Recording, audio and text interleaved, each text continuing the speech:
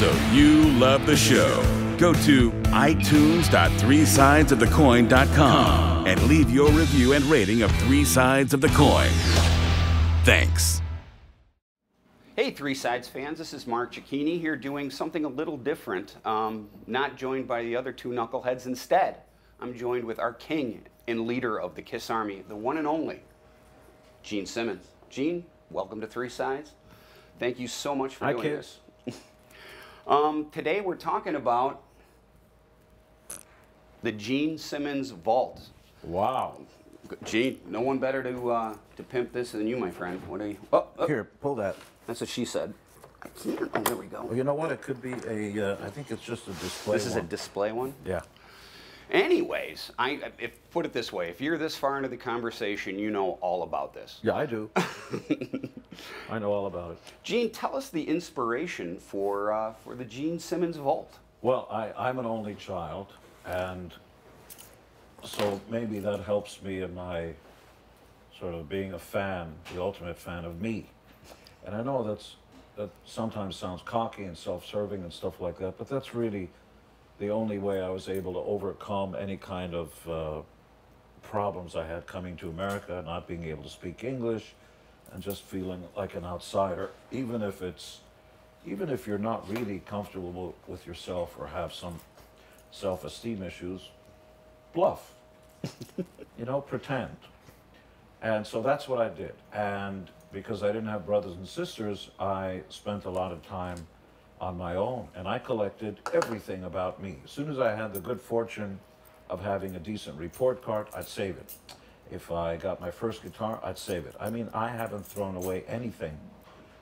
So in 1964, I saw the Beatles on the Ed Sullivan Show, and within 2 years, I started writing songs. I taught myself how to play guitar originally, before bass, and just started strumming. And so over 50 years, from 66 to 2016, I've written hundreds and hundreds of songs. Some of them good, some of them not so good. Some wound up on KISS records. The vast majority didn't, because some of them didn't even sound like KISS, and because of the way I write. It's not linear, it just kind of comes out. Whatever's there comes out. And I like a lot of different stuff. So the Vault really started formulating in my mind as far back as 10 to 13 years ago. Originally it was going to be called Monster, and then Paul liked the title, and why don't we use it for a KISS record? And that was originally the idea for this, to put out the largest box set of all time. And here it is, kids. I mean, literally, and that horn over there, that's a special effect that the KISS editors put in after you see this. I'm thinking there's going to be a horn there, and they're going to do it because we spare no expense on 3 sides of the whatever the fuck it's called. And so what's inside, even with the paper rustling in the background from Keith Valcourt of Rhino Records, Can't Sit Still, fair enough, is 167 tunes that have never been released, literally. Everything from the first song I ever wrote called My Uncle is a Raft, my apologies for that title, back in 1966 on 2-track, all the way to 2016. 167 songs. Originally I said it was 150 songs, but I lied. I always like more. There are also 3 tunes I wrote with Bob Dylan, or more specifically, Bob Dylan wrote with me, including the songwriting session of Bob and I strumming guitars and joking around. And 3 Van Halen, Gene Simmons songs, and Joe Perry, and all the KISS guys appear on many of the songs. And then a lot of the stuff, I wind up playing all the instruments because I couldn't find somebody to play drums or guitar or that kind of thing. So for me, it's a journey. I don't know how many people are interested, but I had to get this out. Otherwise, all this music and all this stuff is going to stay up in the attic and gather dust. And at some point, everybody has a yard sale, right? It's like, hey, look what I got. Not entirely a yard sale, but I wanted to do it just to clear it out, because there are some things on here that I'm really proud of, and other things that are curious and peculiar. And that's okay too.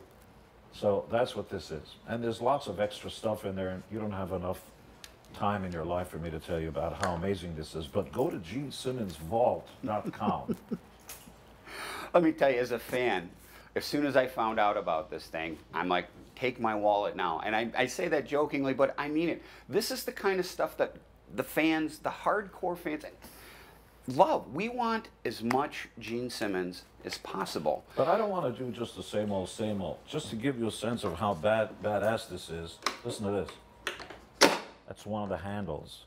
If you try to pick this baby up, this is a good 40 pounds and is, I think, a little over 3 feet tall. It has a lot of stuff in it. A gold coin about this big that says, if it's too loud, you're too old, in Latin. And it's also got a 50,000 word book. Right about now you can hear a sound of a motor going by. That's We're in the KISS Detroit. engineers that after this is mixed, that was put on. We spared no expense on 3 sides of whatever the fuck this show's called. And 50,000 word book, which is about yay big and yay thick, with the 11 CDs in it, that has tons and tons of photos with everybody from Eddie Van Halen and I to even Barry Gibb and all this kind of stuff that people have never seen before, going all the way back to when I was 16 years old. And now that I'm 116 years old, the perspective is good. Our cameraman is flirting with his girlfriend. You didn't see that, but I did. I get you. I'm covered. I get you. So back to you. Well, I tell you what, I was very lucky. Inside the book here, Gene, my name is in the book. I'm so sorry. I know. And I was lucky enough when they were putting this together, because being a super mega geek fan that I am, proudly. Well, geeks rule the world. You know, when I was growing up, I was what the comic book fans call a fanboy. That's what they call me too. I hear it all the time. But also in the real world, a geek. You love what you love and you love it passionately because it's much cooler than Shakespeare and the other stuff we were forced to read. But we now rule the world, see? Star Wars, the Avengers, all that stuff. It's our world now. We rule it. We used to be made fun of, especially by the chicks. Barbie can't touch Darth Vader. Actually, she might want to, but that's another story. As he looks at Liz, all the guys who are watching this know my wife is. She's cracking up back there. There's also an action figure, and the cool part about the action figure, the Gene Simmons Vault action figure, it's not like the normal action figures. It's not Gene all made up. He's just his cool self. Looks like this with this fabulous hair, and it's just as shellacked and colored and hairsprayed as my real hair is. But yes, bitch, this is my real hair. It's funny, proud to have whatever it is that I've got left, but it is interesting that the older you get, the less you have up here, and the more you get on your back. I've got hair coming out of my ears, and I'm not kidding. You know, you're in the air and you feel something tickling and going, what is that? And you look at it and there's a, whoa, come, what's that? And I have it coming out of my, I have, you know the phrase hairy ass? I've got a cushion when I sit on the toilet seat. There's so much hair down there, I've got to comb it and put a part in it, otherwise I will. Chewbacca ass, that's me. Fucking weirdest thing you ever saw. You know, I'm 52. Look what I got to look forward to I'll here. be 69. Sorry. No, and I'm old enough to have seen the original guy that did that. Yes. Not the drummer in back of him, but a guy named Henny Youngman. They don't have a clue what I'm talking about. Are you? Come on. Yes, take my wife, please. Look at him. He Well, goes, look. I don't know. You ever hear of Henny Youngman? Of course not. Fucking communist. Are you now, or have you ever been a member of the Communist Party? Tell me the truth. Yeah. Well, this is some pretty rough Senate hearings there. But anyways, Gene, I want to move on just a little bit because we're That's a going Paul to try. Stanley song. Move on. I love that No, one. don't sing. I know. Gene, this is a question I need on record, and I hope you can do it, and I don't mean the vinyl kind. First night of the Lick It Up tour. There are some crappy Photoshop pictures with it looks like you're spitting blood. Did you or did you not, and I need a yes or no. I distinctly heard the word Jew, but go ahead. Did you spit blood the very first night of on stage? I know it was in Lisbon. Yes, correct. And some people think it's in Spain. It's not. It's in Portugal. The God's truth is, I don't remember. This was had to have been, I don't know, 83 was it? 83. Yeah, I don't recall. But I do know that the guys in the band were thrilled that it was going to be our first show without makeup, and the poster was just my face in Kiss makeup. Which I have. The poster. Yeah. I have one of those. You're not surprised, probably. And of course, everybody got upset at me, thinking that I called it from make sure you just put mine and forget the rest of the guys in the band. I got that, for 44 years. How come you're on the cover of Spit? I didn't have anything to do with it. Exactly. They took care of that. Creatures tour, first night. I think it was in Denver or out that way. Snowed in, I hear. True that you did not wear the what came to be known as the Creatures outfits? Because these are geek questions. I'm a geek. The guys who watch the show want to know this stuff. Did you have to have outfits flown in? And does Kiss have any pictures? I've searched high and low that first night of the Creature store.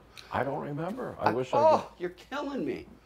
Look, when you get on a train ride and you look out the window, you can actually see everything that goes by. And when you get to the end of the train ride, the guy turns to you and says, listen, I was sitting right next to you and I've been here for the whole train ride. How about that third tree on the left? Huh? You're right. You got me. No idea. You did see it, but it just...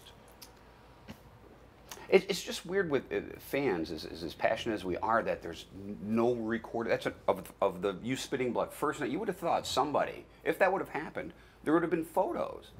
And there may be. Maybe if you invite the fans out there, hey, if you were there, send in.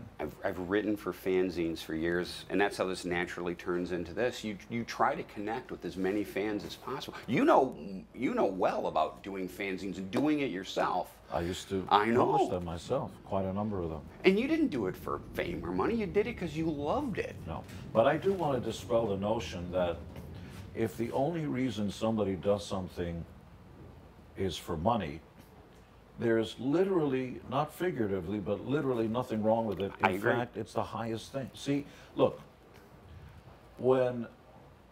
if somebody worked all their life and finally accumulates wealth, you're not supposed to talk about it.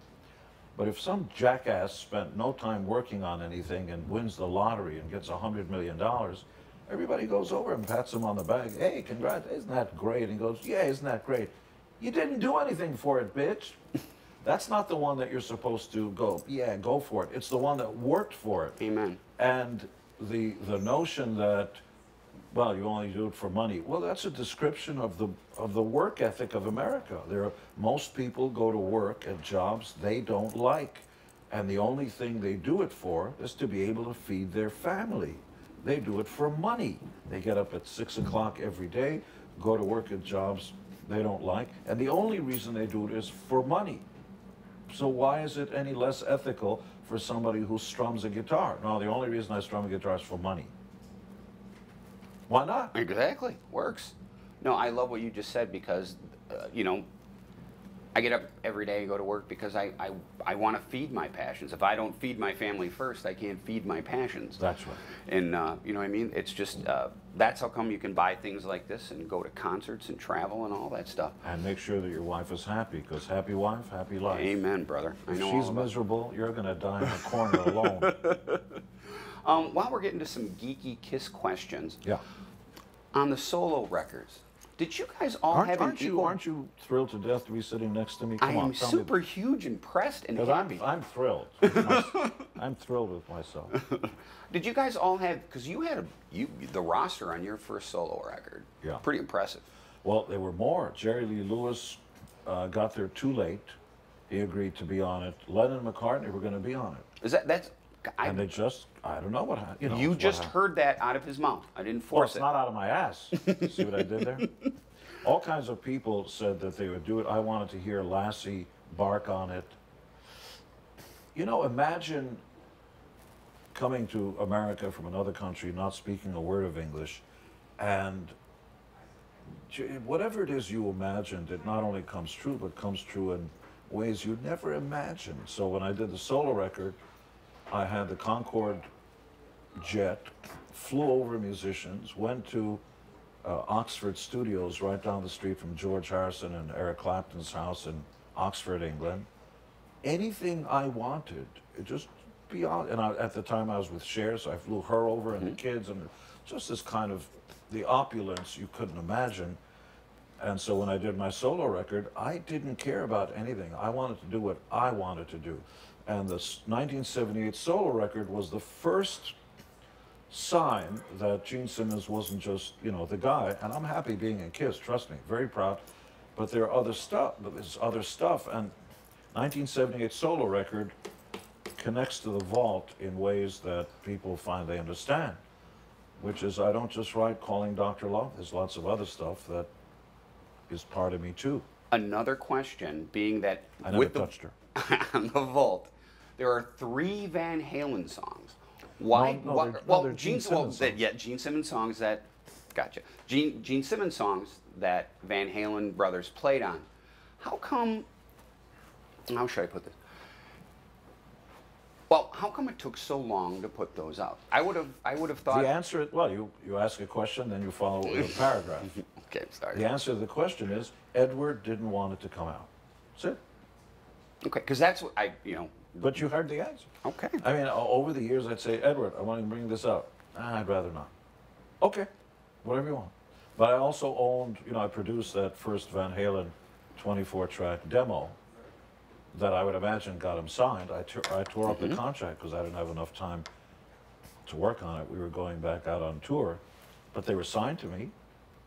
And we recorded 15 songs, 24-track in Electric Lady Studios. I flew them in. Some of that stuff I arranged, that's my arrangement. But they created themselves. I take no credit for any of it. Van Halen is the great band that they are because of the brothers. And that's not taking anything away from Roth. It was really the brothers. Interesting side note, some fans may not know, Eddie used to be the drummer. Alex used to be the guitar player. That's how good those guys are. And so I waited this long because Edward didn't want to have those songs come out for whatever reason. And I also never released those Van Halen demos. They could have been come out as a great package. I never released it. On the 2000 box set, I was really hoping to see those. And when I didn't, that's when people started going, oh, maybe they don't exist. And I'm like, I know they exist. I mean, because Gene said they exist. They exist. So when this was finally coming to see the light of day, I was like, oh, please God, please God, please God, have those on there. So there's a lot of stuff. There is also some Ace lead vocal stuff where he tried singing a few tunes that I wrote. Tried to get him involved in the Psycho Circus thing, and he was in and out of the band at the time. And it was not a happy time for Ace. He's better now, but every decade or so, there are good times and bad times.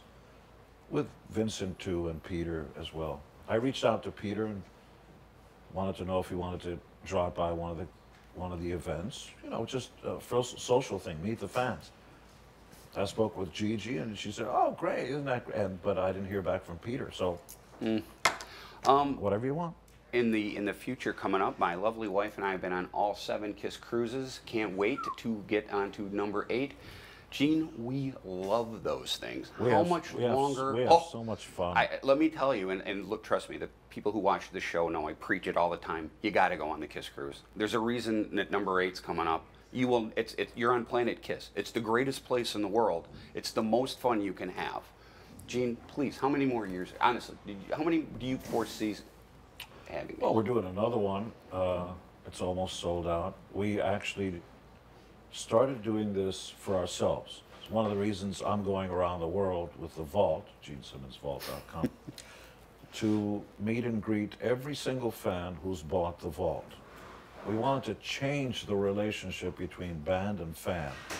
Because when we were growing up, I don't care if it's the Beatles or anybody else, you couldn't meet them.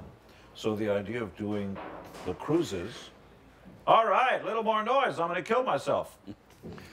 The idea of doing the cruises or anything else is to be with the people who made your life possible. Not you so much, but them. So we do it, we have a ball. If it looks like we're having a ball, it's because we are. I just love it.